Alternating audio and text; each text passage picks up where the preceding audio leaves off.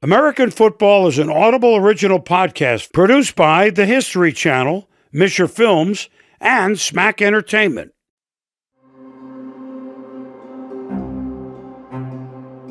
I'm Michael Strahan. For a decade and a half, I was the defensive end for the New York Giants. I hold the record for the most sacks in a single season and helped the Giants win Super Bowl 42. 2014, I was elected to the Pro Football Hall of Fame in Canton, Ohio.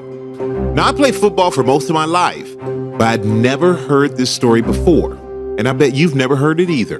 It's one that reaches back into the past to explain the dirty, bloody, tumultuous origins of an American love affair. But this isn't some dusty, sepia-toned account of corporate boardrooms and ink-stained balance sheets.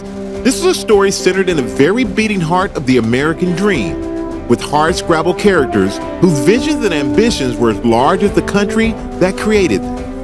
This is one of the greatest football stories ever told, because without it, there is no New York Giants, no Super Bowl, no Pro Football Hall of Fame. This is the unbelievable true story of the rough-and-tumble origins of the National Football League. The first chapter of this story begins in Canton, Ohio, where pro football was born and where pro football almost died. And to tell you how it all happened is my friend Kate Mara, who, as the daughter of not one, but two historic football families, knows a thing or two about the legacy of the game. Welcome to American Football. Chapter 1, Canton, Ohio.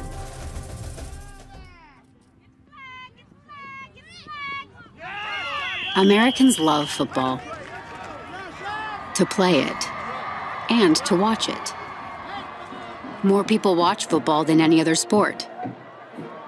Even in places without college or professional teams, entire towns build their civic calendars around the Friday night lights. And football rakes in more money than any other professional sport. Just look at the Super Bowl. This one game is the most spectacular and the most watched drama in this country every single year. For many of us, sitting down on a fall Sunday afternoon during football season to watch a couple of games is a long-standing family tradition. It's woven into our national fabric, our families, our story. But that's the America of the 21st century. Things weren't always this way. Young in trouble. He's going to be sacked. No, gets away.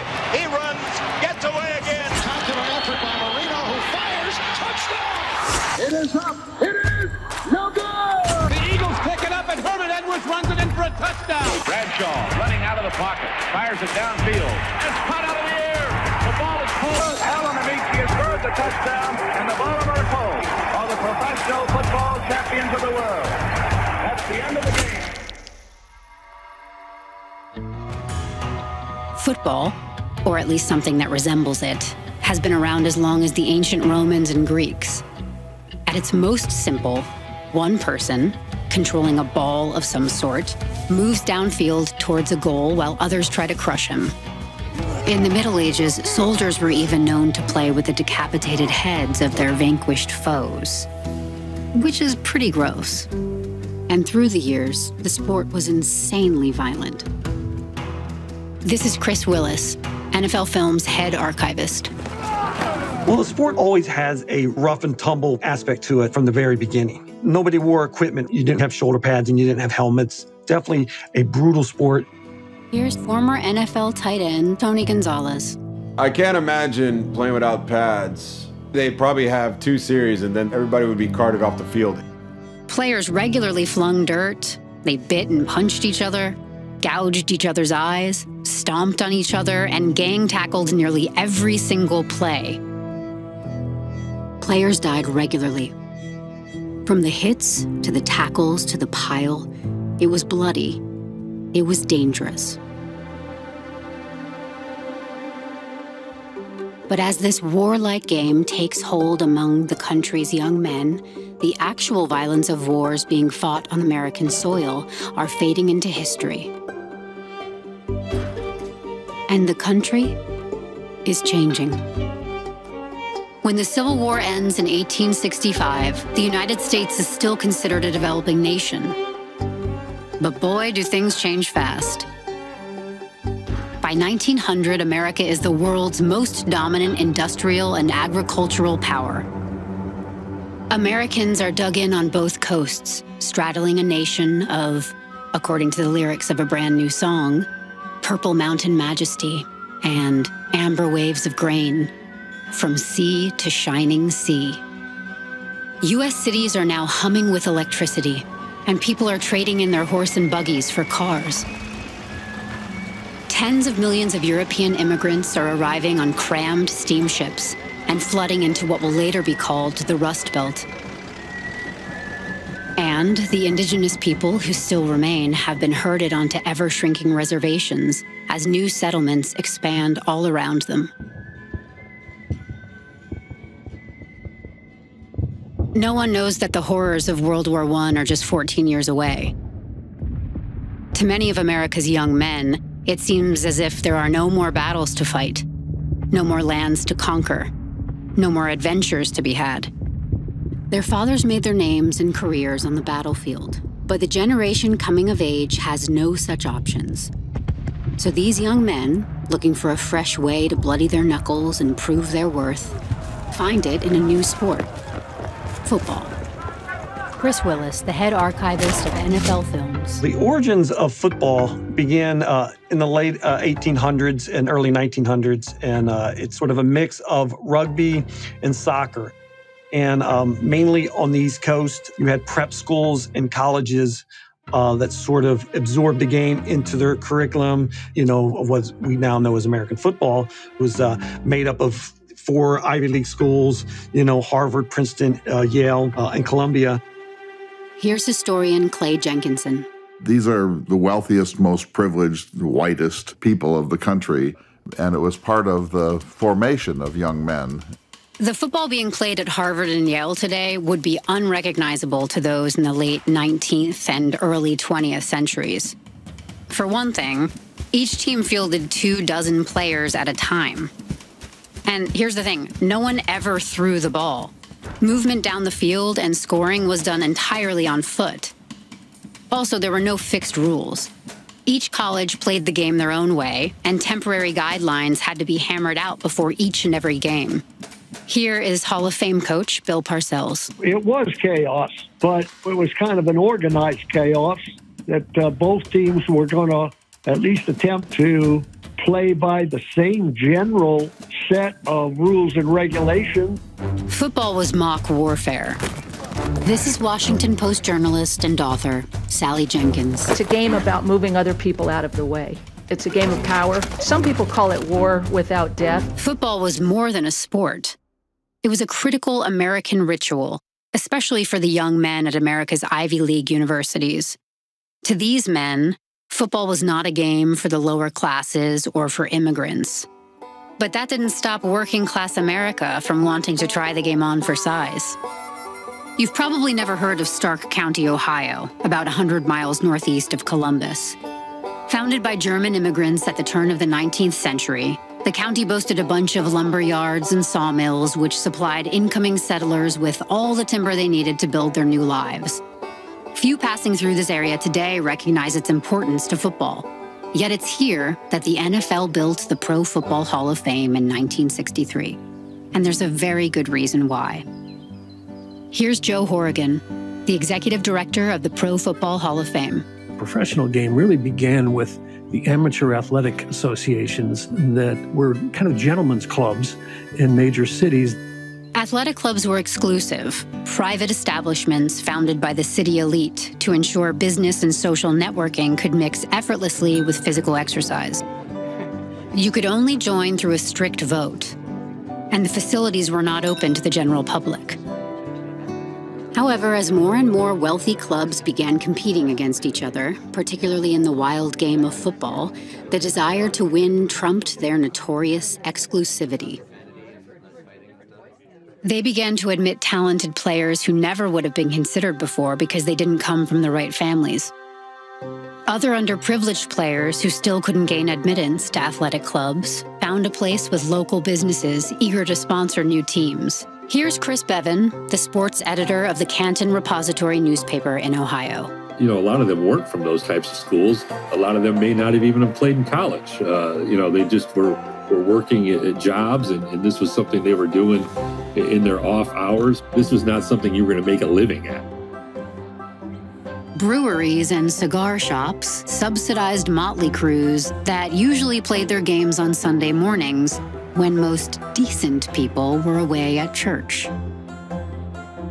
For many of the players, football was a release valve, a way for working-class America to temporarily lose themselves in something other than the challenges and hardship of their daily lives. Paying players was not allowed, so clubs lured participants with expensive gifts instead. Joe Horrigan. There were ways of getting around the overt handing out of cash. Sometimes watches were presented as trophies that were quickly pawned and exchanged for cash. Oftentimes, the athletic club would merely purchase the item back from the pawn shop and start the cycle all over again with the next player. While these practices were frowned on, it was more or less an open secret. Football, as it was being played outside the university system, was a vicious and lawless sport. But its fans were growing. Chris Bevan, again. The professional level, the heart of football was really Ohio. That's where a lot of those teams were located, and then it kind of branched out from there. Of all the football teams popping up across the country, the best are rooted in the unofficial Ohio League, working-class towns far from the hallowed university halls that gave birth to the game.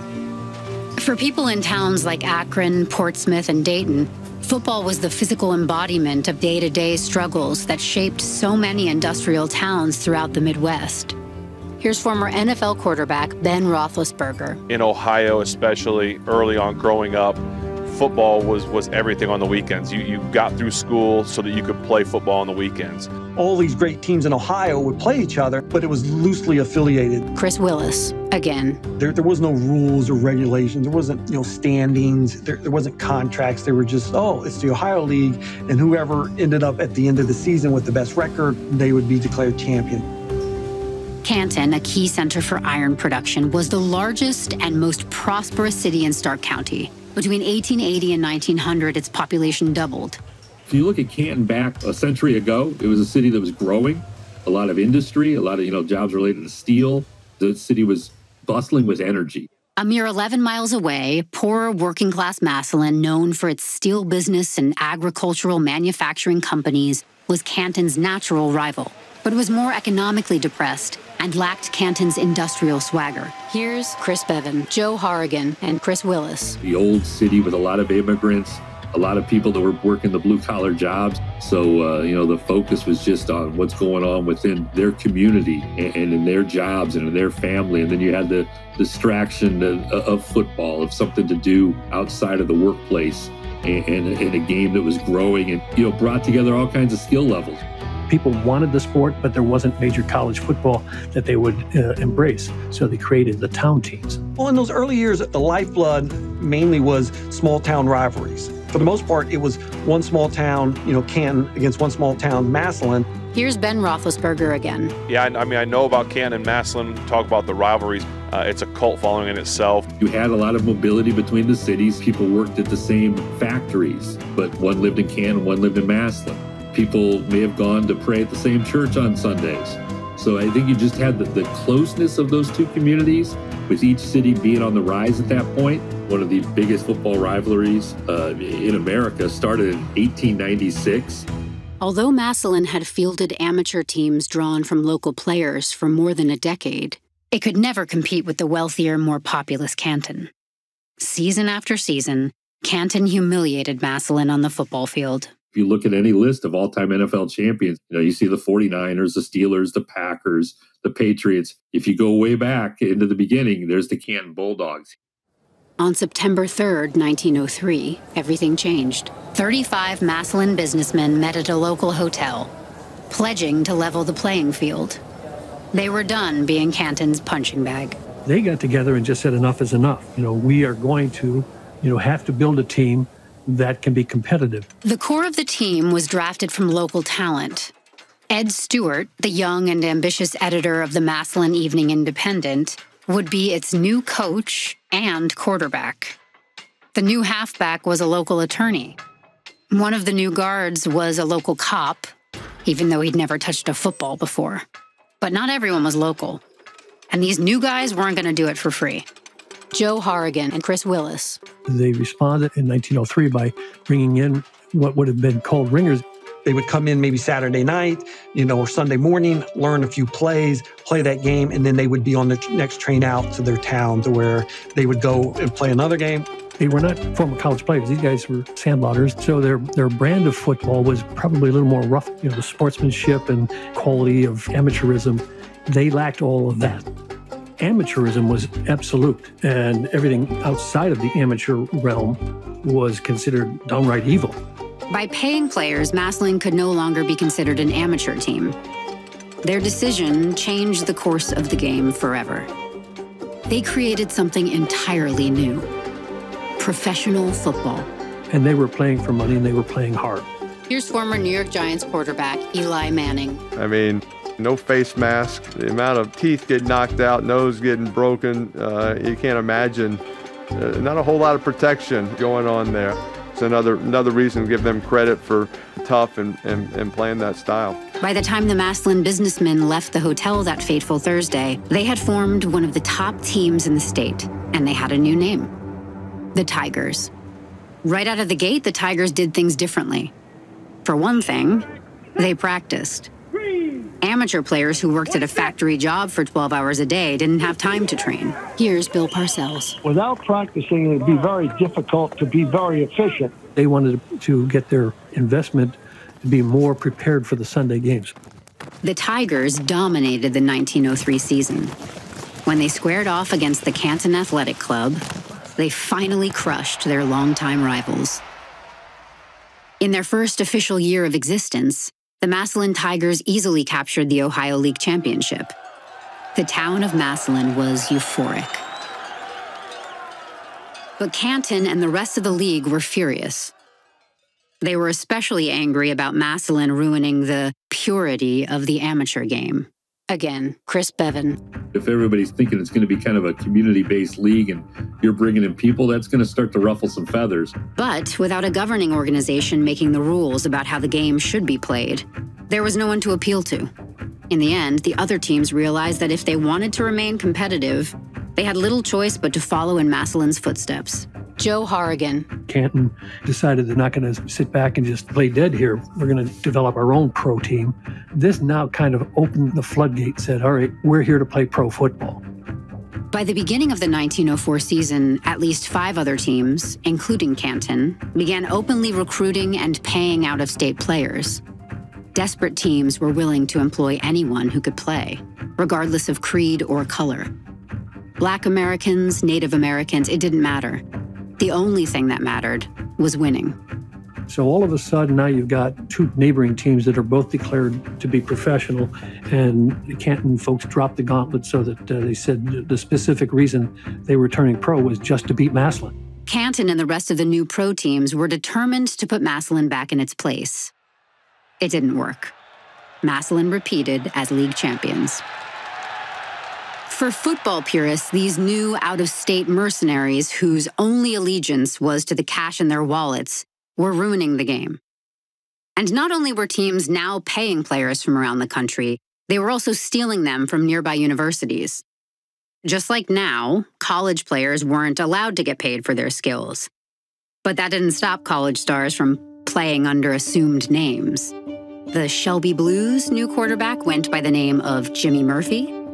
But it didn't take the reporters long to realize that Jimmy was actually Peggy Parrott. At just 24, George Peggy Parrott was already a 3-time All-Ohio college star, a born leader with a will to win matched by few others. Self-confident to the point of arrogance, Parrott knew his worth and wouldn't play for less than he felt he deserved. He was involved in playing some professional games and got caught. The university had no choice but to ban Parrott from playing any sports for Case Western. But a loss for the college was a win for the pros. His professionalism, cost him his amateur status, but he then went into, the pro game, so he became a powerful force in the very early days. As the 1905 season began, the Canton Athletic Club strengthened their roster with a new coach.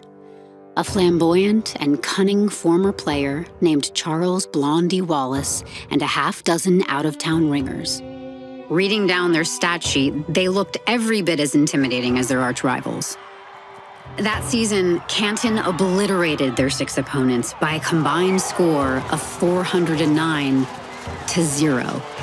But when it came time to finally face their rivals, the Massillon Tigers triumphed yet again, winning their 3rd consecutive championship.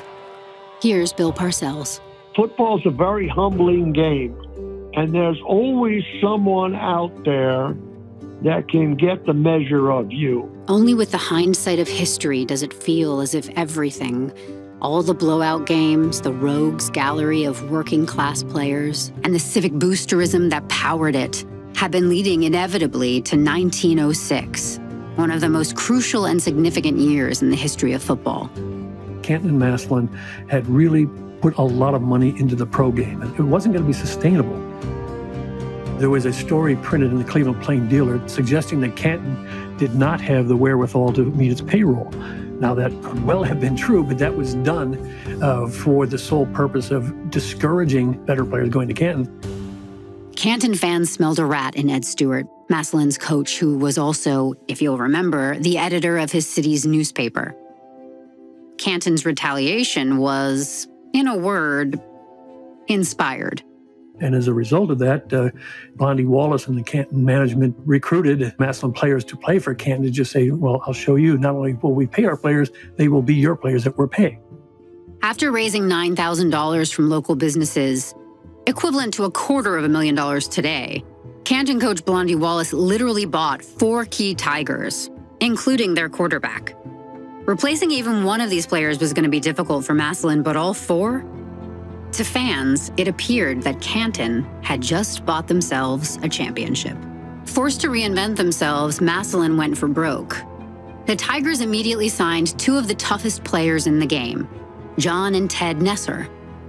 They were universally feared for their crushing style of play. Chris Bevan. You know, they were really hard-nosed, blue-collar guys that, that loved playing the game.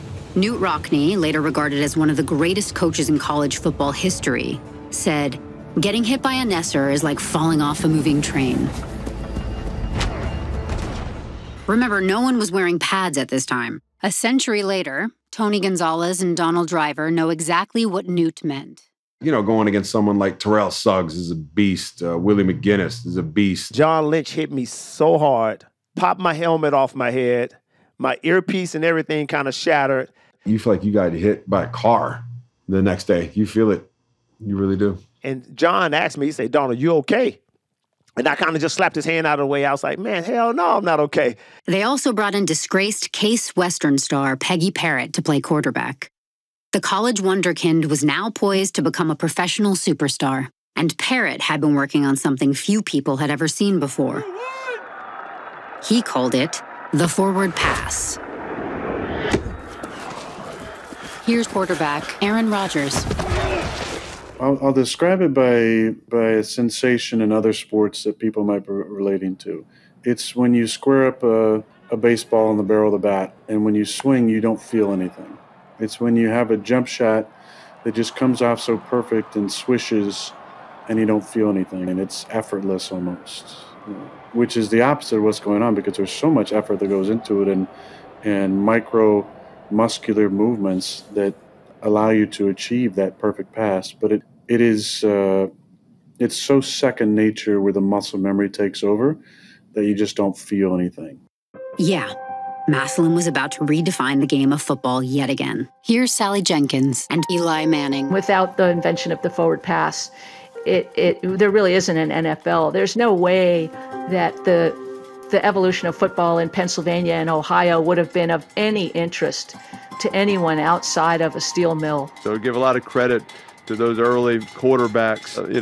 It's a much fatter, kind of shorter, rounder ball. It's almost like throwing a basketball. It's not easy just to grip it, let alone trying to throw it. The 1906 season was a huge success for Canton. They outscored their opponents 285-0. But that's nothing compared to what Massillon did. Massillon went on to defeat all of its opponents by an astonishing 438-0. 8 games into the season, both Canton and Massillon remained undefeated. Both teams dominated. It was almost impossible to beat them. And they were just beating everybody by 50 points. In this era, teams played each other only once, but these two teams were playing football by their own rules. Unlike amateur teams, they needed a lot of money to stay in the game, and most of that came from ticket sales. Here's NFL Hall of Famer Leroy Butler. It wasn't unprecedented to them play a lot of games because they had to have revenue. The more games we play, the more money you can make. So this set up this huge 2-game series at the end of the 1906 season. Once again, the Ohio Championship would come down to this all-too-familiar face-off. The orange and black of the Massillon Tigers and the red and white of the Canton Athletic Club. Canton would host Game 1 on November 16th, and Massillon would host Game 2 on November 24th. The financial futures of both teams depended on these games. For 2 weeks before the first game, Canton coach Blondie Wallace sequestered his team at Penn State University, running drill after drill after drill. When Canton finally emerged from their training seclusion, they also had a new name, the Bulldogs. November 16th, 1906 finally arrives. Canton is overrun. Trainloads of people pour into town by the thousands. Offices, stores, and factories throughout the area close. There's no point in remaining open. Everyone has just one thing on their minds: watching the Bulldogs and the Tigers battle it out in the first of 2 games to decide the Ohio League Championship. 8,000 fans came out, which was an unheard of attendance figure at that time, you know, when most pro games were getting about 500 to 1,000 fans. Well, when Canton and Massillon played, I mean, there was an awful lot of local hype. It became, you know, the event of the year. But it was more than just, you know, another game. It was more about civic pride. It was putting your town colors on the line. The winner of these games won't merely be the best team in the region. More than half a century before the creation of the Super Bowl, they will arguably be the greatest team in the nation. Football's first great rivalry promises to be a showdown for the ages. If Joe Buck had been around back then, things might have sounded like this. Well, folks, the crowd gathering to watch today's game here at Mahaffey Park is absolutely insane. Get this, the Bell Telephone Company has actually stationed their people throughout the ground so they can telegraph plays as they happen across the country. There was heavy betting. People speculated afterwards that, you know, businesses came and went as a result of how they bet on that game. The stats the gamblers are using give the edge to the Canton Bulldogs. But numbers don't win games. People do. And the Bulldogs' 35-yard field goal sails straight through the upright. Beneath partly cloudy skies with just a hint of snow, the Canton Bulldogs draw first blood. Canton is on the board first. Bulldogs 4, Tigers 0. Football at this time is still very much a work in progress. Field goals are worth 4 points and touchdowns only 5. Massillon does not allow Canton any other points for the remainder of the first half. But they don't score either.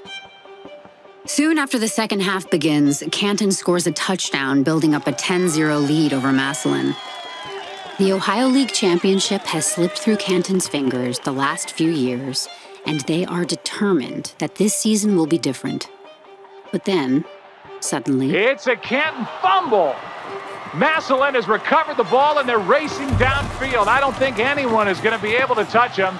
He's at the 45, 35, 25, 15, touchdown! Massillon is finally on the scoreboard, 10-5. The crowd at Canton holds their breath. The momentum seems to have shifted to the Tigers. If Massillon manages to score just one more touchdown, they'll tie the game. But the clock's not on the Tigers' side. They don't have enough time to stage a comeback. In the end, Massillon falls to Canton.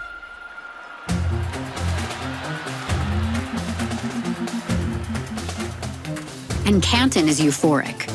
The city erupts in parties that last well into the early morning hours. They need just one more victory to be champions. Assuming nothing goes wrong. The rematch is held just over a week later. Nearly 10,000 spectators from across the country descend on tiny Massillon. There's pictures of it where literally the fans are on top of trolley cars that delivered them to Massillon Field. It looks like all of Ohio is here today, folks. Every seat is sold, and I can see hundreds of people are perched on top of the walls surrounding the field. It's like putting your finger in a light socket. It's electrifying. The engines are revved up, and they're running faster than usual. There is no tomorrow. You got to leave it all out there on the field. The final game of the season is played at Massillon's Hospital Grounds Field, right next to the Ohio State Mental Asylum. It's fitting because it seems, even before the first punt, that the game has descended into madness. What in the world is going on here? It looks as if Canton coach Blondie Wallace is accusing the Tigers of something. He looks absolutely furious. It looks like it has something to do with the game ball. Here's former NFL referee Mike Pereira with some insight on how it works today. There is a standard ball, but it doesn't mean that all of the balls are exactly the same, because each team can inflate their own footballs, and when the officials check them, as long as they are between 11 and a half and 12 and a half pounds per square inch, they're okay. Now, we all know that using smaller, deflated balls might get you in trouble, but not back then. So that's exactly what Massillon did. They provided smaller and lighter game balls than the ones they normally used. Wallace's protests fall on deaf ears. They have no choice but to agree to play with Massillon's gear. And the reason for Massillon's smaller and lighter footballs soon becomes very obvious. We have some last-minute substitutions here. Tiger fans expecting Peggy Parrott starting at quarterback are going to be disappointed. It looks like he's starting as an end today. And what's this? Homer Davidson, the team kicker who hasn't played a single minute of football this season, is starting at quarterback. Remember, this is the era in which kicking, not throwing, is how the game's played. And Homer Davidson is the best kicker in football. The smaller, lighter ball combined with Davidson's powerful leg gives the Tigers' defense strong field position each time he punts.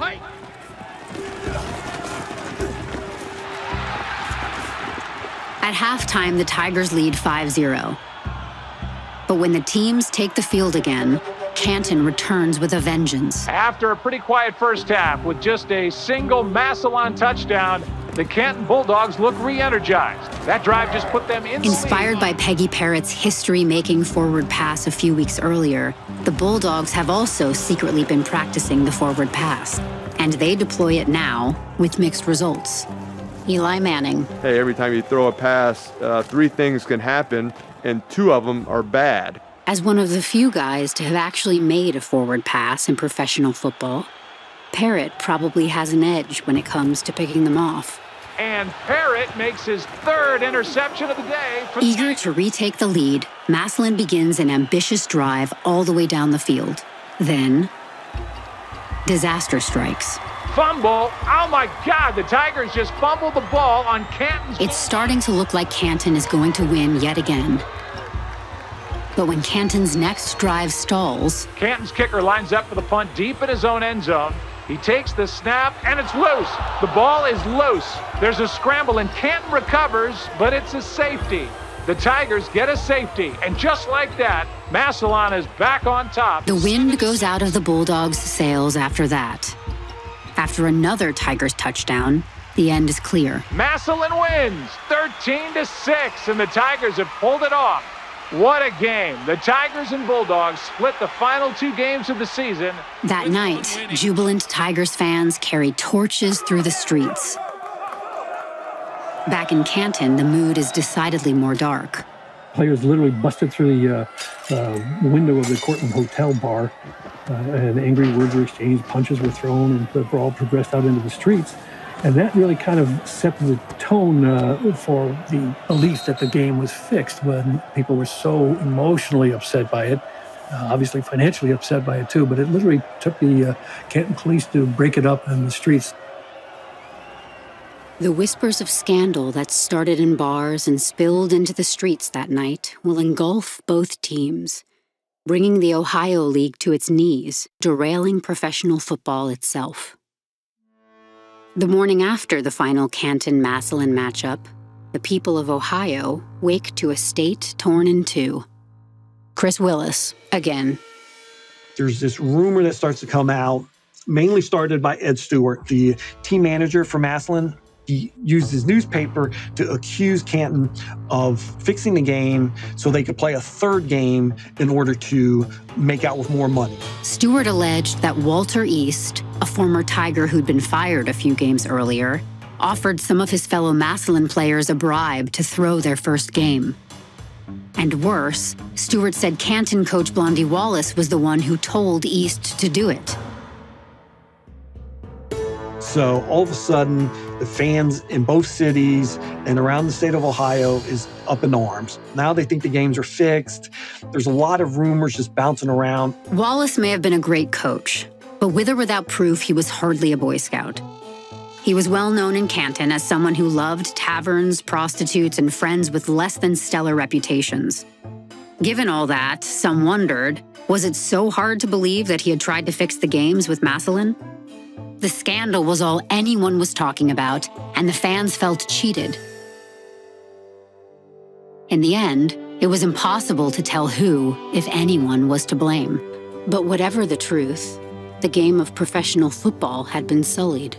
It brought the entire sport down. It just sort of ruined the reputation that these players only play for money, that they're willing to fix or rig games for their own pockets. These were the two best teams in pro football with the best players, and it just left a bad taste in some people's mouths. NFL Commissioner Roger Goodell knows this history. The single most important thing is protecting the integrity of the game. You know, there's all kinds of sports scandals that involve gambling at times. It's our number one concern, how we protect the public confidence of the game. When the scandal in '06 broke, Canton just wasn't able to survive it. They literally just had to stop playing professional football. It in fact impacted all of the sport because the idea of it being a less than reputable game meant that probably was happening elsewhere. Coach Blondie Wallace filed a libel claim against the Massillon newspaper that accused him of fixing the game, and ultimately settled out of court. John and Ted Nesser put on their work boots and went back to the factories. Peggy Parrott played one last year with Massillon before seeking his fortunes with whatever club would pay his fare. After that, the Tigers officially folded. No doubt those in their white Ivy League towers saw this implosion as a vindication. After all, what do people expect? This is exactly what happens when you allow the poor, the working class, and foreign immigrants to play an elite game. It appeared that professional football was dead. But 300 miles away is a 17-year-old Native American boy stepping onto a football field for the very first time. He's not dressed for the game. He doesn't know the rules. But he knows what he wants: to play football. His name is Jim Thorpe, and despite their best efforts, no one on the field that day is able to tackle him. No one even touches him. Young Jim Thorpe, soon to be the best player the game has ever seen, is embarking on a journey that will change American football forever.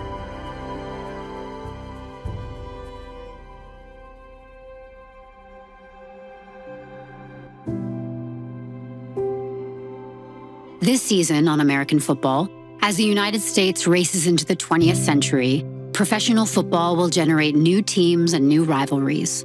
As the game's popularity grows, so do the titanic power struggles, shady backroom deals, and political backstabbing. It will surge from the desolate prairies of Ohio to the icy waters of Green Bay, from the windy avenues of Chicago to the Great White Way of New York. Star players like George Halas, Red Grange, Fritz Pollard, and Curly Lambeau will cement their names in history and create an empire called the National Football League. I'm Kate Mara. This is American Football.